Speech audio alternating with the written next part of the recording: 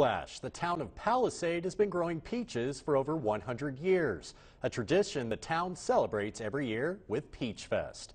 Even though the town is facing COVID-19 and farmers having fewer crops, Palisade officials are staying hopeful for a festival this summer. KREX5's Jessica Batista has the story.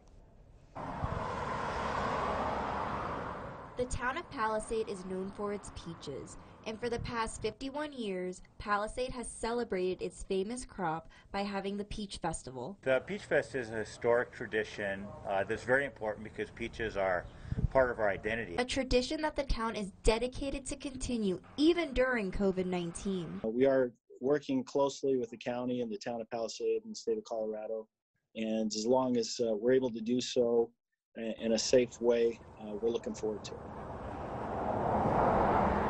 And despite the spring freeze that destroyed the majority of farmers' crops, some fruit growers do have peaches for the festival.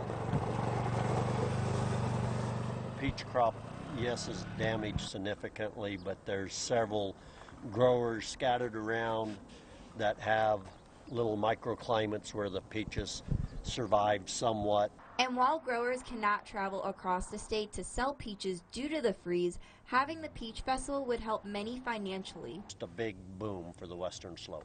A big boom that many residents want to happen.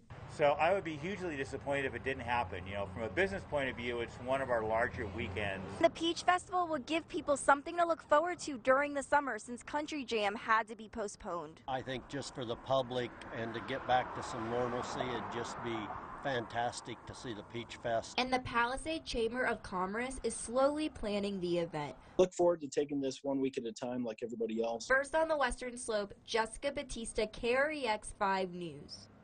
And the Palisade Chamber of Commerce is preparing and planning for the Peach Festival to begin August 14th and 15th. And now we turn our attention